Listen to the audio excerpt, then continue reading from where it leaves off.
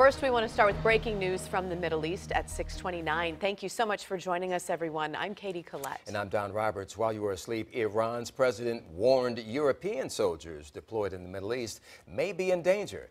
This comes after Britain, France, and Germany started a dispute process over Iran breaking limits of its 2015 nuclear deal with world powers. Now, it could end with the nations reimposing international sanctions on Tehran. Now, this marks the first time Iran has threatened Europe amid tensions with the U.S. The U.S. withdrew from the nuclear deal back in 2018.